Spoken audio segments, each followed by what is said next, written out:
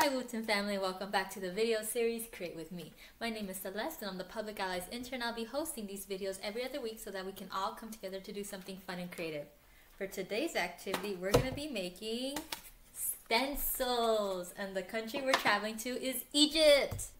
Egypt is located in the northeastern corner of Africa and has both Arab and Islamic social and cultural traditions. Today, modern Egypt is actually a response to the intrusion of the West. The ancient Egyptians focused on life and its continuation for eternity. It was believed that death was not an end, but actually a moment where one returns to where they had come from. Hieroglyphics, which is a writing system used by the ancient Egyptians to represent their language, can be seen carved on the walls of their tombs and pottery. Let's take a look at some. So this symbol right here is known as the Ankh, and it represents life. This right here represents water or liquid. You can tell it looks like waves. This one right here represents the sky or anything that's above something. This represents the sun. It can also represent light and time. And these, which you probably have seen before, the left eye symbolizes the eye of Horus. Horus was actually a falcon, and it represents protection, health, and restoration. This one, which is seen as the right eye, is the eye of Ra, and the eye of Ra represents protection, royal authority, and the power of the sun. Now that we learned a little bit more about hieroglyphics and what they mean, let's get started and make our stencils. The materials you'll be needing will be a pencil, scissors, a thick paper or a paper plate will do, another sheet of paper,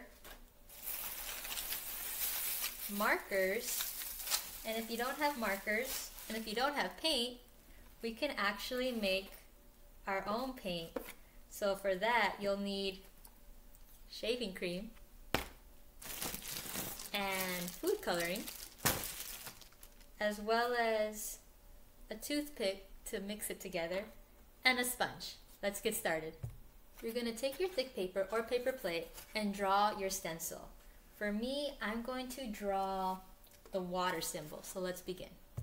So you first are going to draw the basic lines like this. Then you're going to draw a line right here and make it thicker, because this area is what we're going to cut out. So you want to do that for the top and the bottom. Also, feel free to pause this video. We don't want you rushing or cutting anything you're not supposed to, like your fingers. So you're going to take your scissors, and the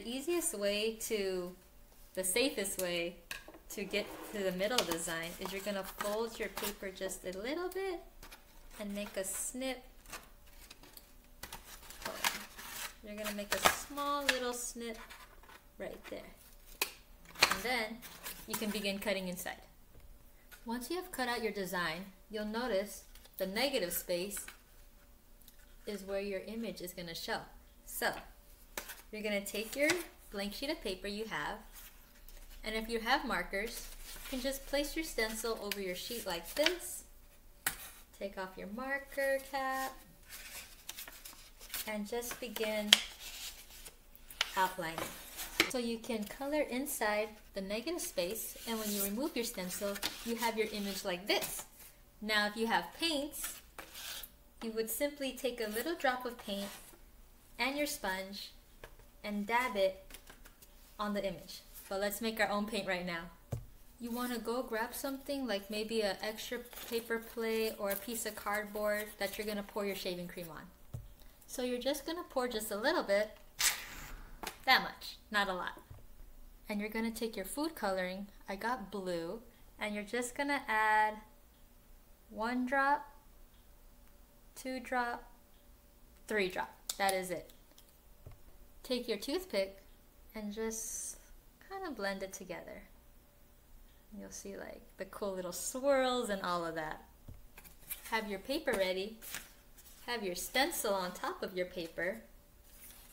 And take your sponge, and you're only going to take like maybe that much. And you're going to dab it over your stencil. Just like that. All right, let's see. Look at that. And you would never have guessed that was shaving cream. You can even blend colors. You can do dark blue to medium to light blue. Get creative. We all want to see your end results. And please let us continue to explore this beautiful country of Egypt in our World Languages and Culture with Cooking class, now held on Wednesdays at 4 to 5:30 p.m. on Zoom, open to registered students in grades 3 through 12. You can register for our free College Trek After School program at www.wooftoncenter.org/online. We also offer Minecraft, robotics, singing, and much more. It's open to students in grades 3 through 12. This is Celeste, and I hope to see you all back here again on Create With Me. Bye.